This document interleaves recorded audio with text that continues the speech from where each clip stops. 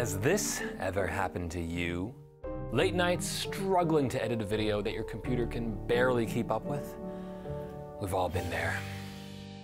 What is a proxy? A proxy file is a version of the original clip that is lower in resolution, bitrate, or codec complexity. Usually it's all three, and we use proxies in order to cut video on lower end hardware, or simply because the capture format is ridiculously large. Computers do get more and more powerful each year, but video formats keep getting bigger and bigger as well.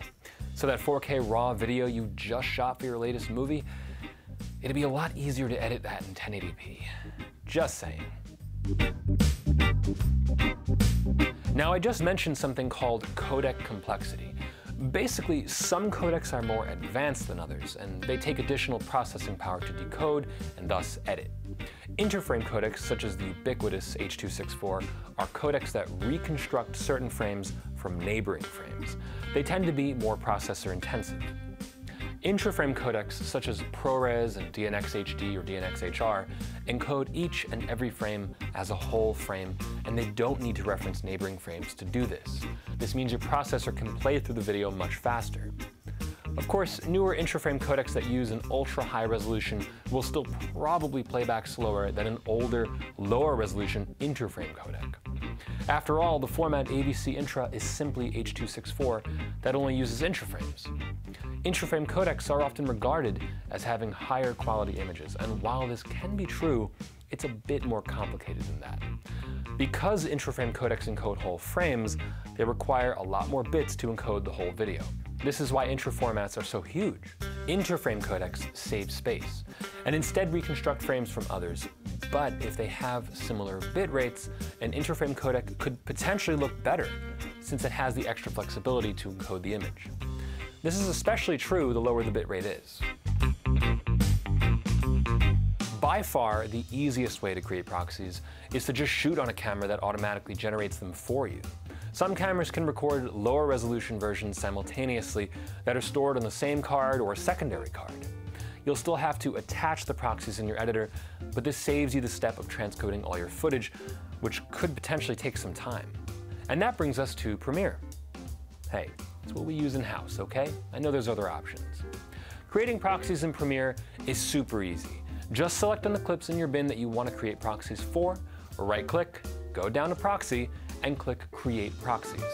A screen will pop up where you can choose your proxy encoding preset, which we'll talk about in a minute, and the destination folder for the proxy encodes.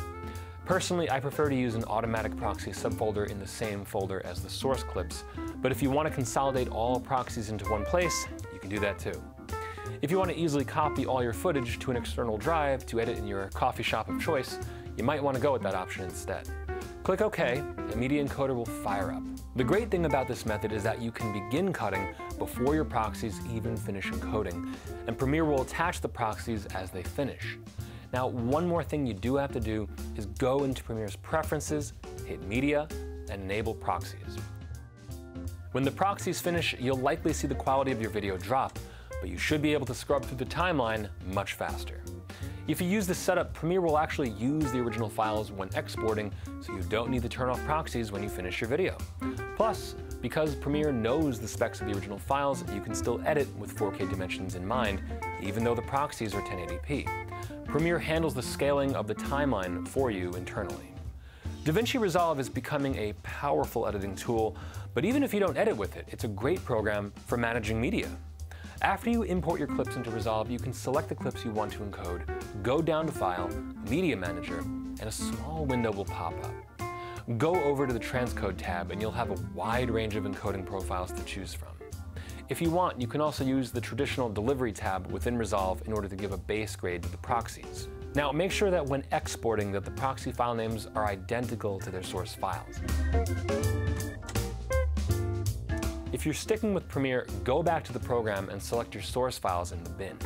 Right-click, Proxy, and hit Attach Proxies.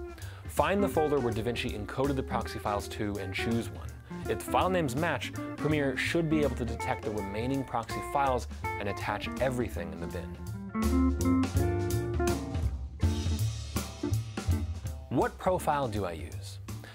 In general, when using proxies, you want to use a codec that is easier to decode, lower in resolution, and almost certainly lower in bitrate. But this isn't a hard and fast rule. Your computer might be okay with the 1080p resolution as long as it's something like ProRes Proxy.